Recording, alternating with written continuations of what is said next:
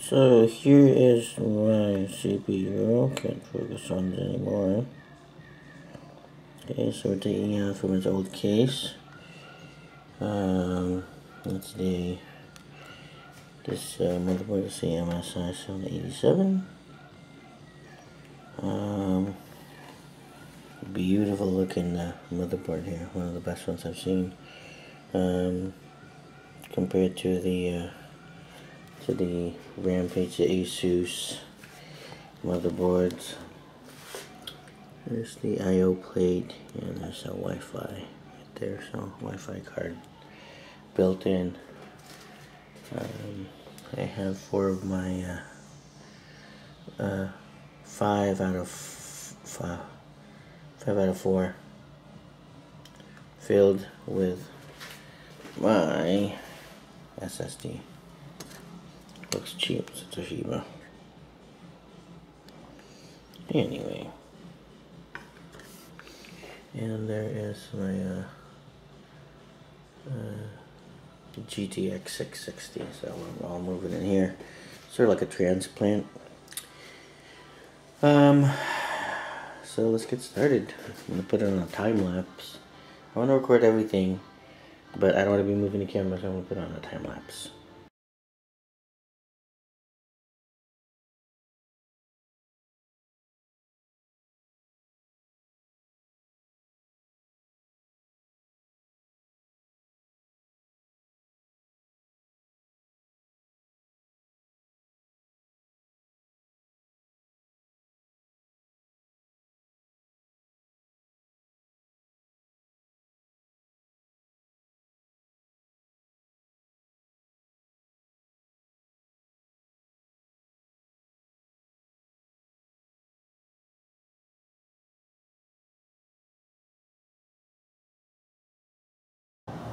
Okay, we're back.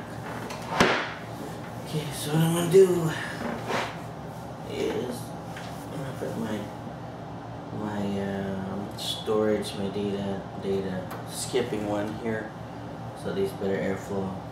And on here I want to skip one, but I forgot I can't. That's because of my SSD. So I'm gonna keep it on top. So I'm gonna put it on top.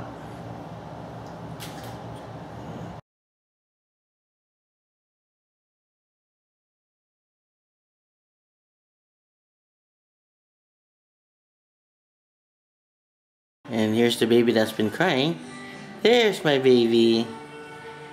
Say hi, Chance. Say hi, Chance. Babe, stop. Say hi. Hi. He sees himself. Okay, so I want to give you guys an update on what it looks like now. So we've taken it from the old case, the Coolmaster Half 922, and transferred it here. It looks much better. Put on the thermal paste on there. Nice even coat, no bubbles. Try not to get any bubbles. Bubbles are bad because bubbles can, if there's no thermal paste on there, can overheat that one spot and it'll grow. So smooth it out as much as possible. So I installed the Corsair H100i. I wanted to do a pull instead of a push. This is push configuration, so it's pushing the air here to the radiator and out. I want to do a pull, so have the fans on the other side pulling the air out, so the air that's in here is going through the fans and cooling it down. But I couldn't figure it out because there's these rubber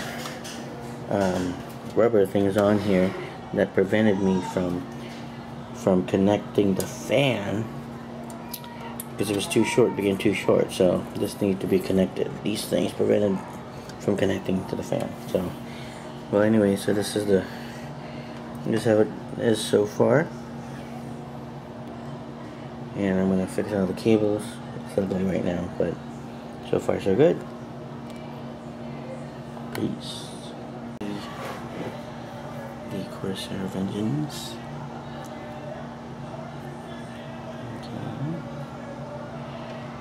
Let's say 2100 megahertz, 6 to 8 gigs.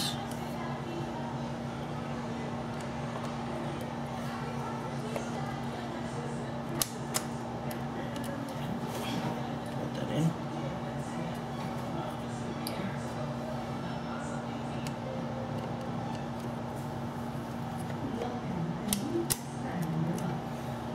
Put that in.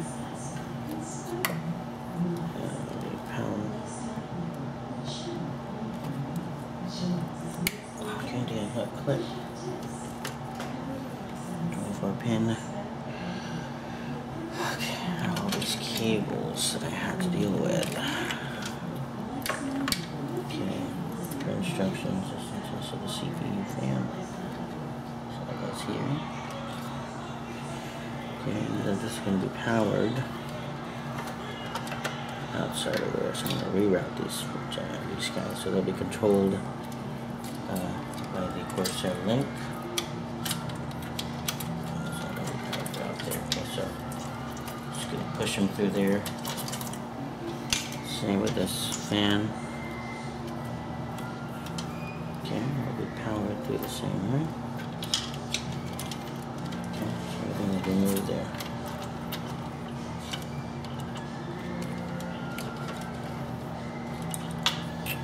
And I should have gotten, okay, there it is.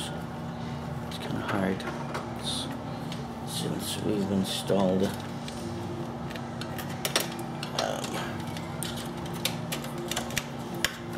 cooling unit up here.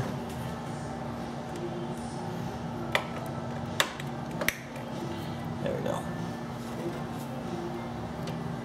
Okay, so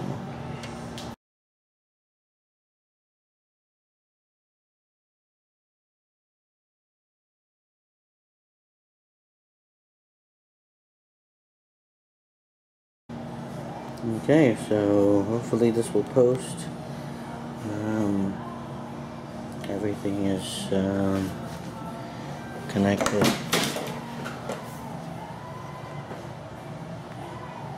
Connected on here.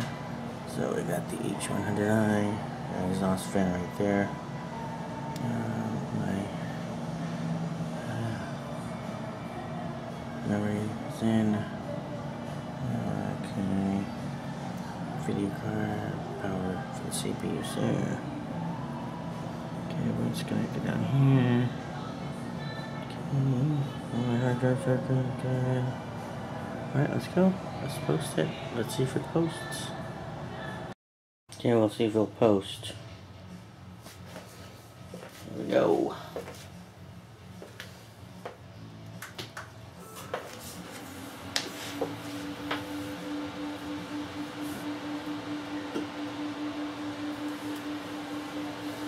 So far, so good. All the fans are going. And take a reboot. I don't know why I did that.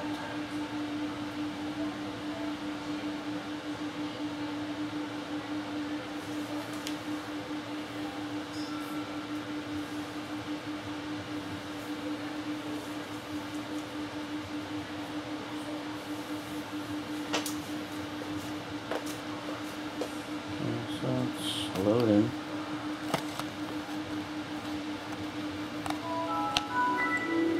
It's loaded. Awesome. Okay. So, okay, everything is going. Things are going. That's pretty cool way to get the audio.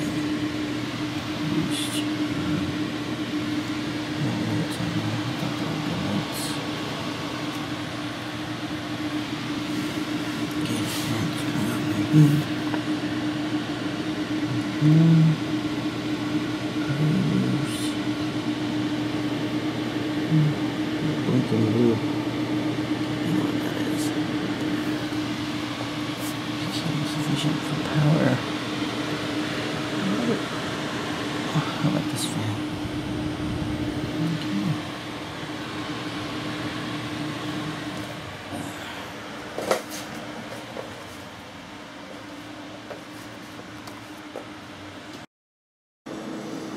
Hello folks, as you can see, this is the final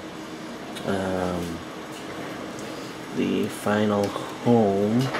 Just turned off the monitor for my new build. Okay, turn on the light. Hard to see. So this is the Corsair 650D. Okay, so it looks all nice in there. I got the Corsair logo lit up to yellow to match the yellow on the motherboard. I don't know if you can see this, but the audio boost, you see that light that's coming out is actually embedded in the motherboard. See, you can see it much better now. So again, it's nice. I have all the fans running at the maximum speed because I'm doing some photo editing as well as some video editing as well. So everything looks good so far. It's been about, I would say, about a month, and I got my new headset. Let me turn off the light. I don't really the light anymore. My new headset, I got rid of the Razer Banshee. So this is the Logitech G430. Watch out for a review on this. So far so good, no complaints on the microphone. What I like about it is that it is analog, so the 3.5mm jacks you connect there, and it comes with a connector for digital. So if you don't have a video, if you don't have a sound card, you can plug this into a USB, and you can plug into the microphone and headphone jacks, so you get sound without a sound card. Okay, on here, again, I deal with lots of photos, so I do video editing, and well, I'm starting to do video editing and my photography business. But anyway, this is my HP 2711X monitor. It's a 27-inch monitor, and I love this. I calibrated this with my Spider, so I need to look for that and need to calibrate this because this one is a newer monitor. This is an Asus VG278 HE. This is a 3D monitor, but I'm not going to use it for that. I only purchased it because of its great. I wanted the 27 to match this because I had the Logitech 24-inch monitor, which was not matching. I mean, when I'm painting left and right, it just was off. Coloring is off, so I need to calibrate this for my photography. But anyway, I purchased this monitor because it has 144 Hertz refresh rate, 2 millisecond gray to gray 3D, if we ever go 3D, but I doubt it. I mean, it looks so beautiful compared to the 60 Hertz monitor here. But anyway, so this is where my new setup is. There is the Corsair K60 and the SteelSeries Sensei Pro Gaming Laser Mouse with an LED. You can personalize it. The beauty of this mouse is it's light, first of all. It looks like it's metal, but it's light. There's 7 buttons on it, and you can store information within the mouse itself. So if you're gaming, we're going to LAN party, you can just bring your mouse, and all your settings are in there. So that's the beauty of that. Anyway, more on that.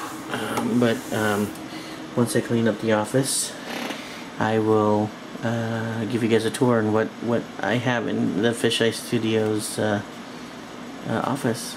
So for now, goodbye. Hi there. I also wanted to include my server, since I deal with a lot of photos, thousands upon thousands of photos. So I wanted to include my server, which is located in my son's nursery, because this used to be our office. So this is a little tour of his nursery.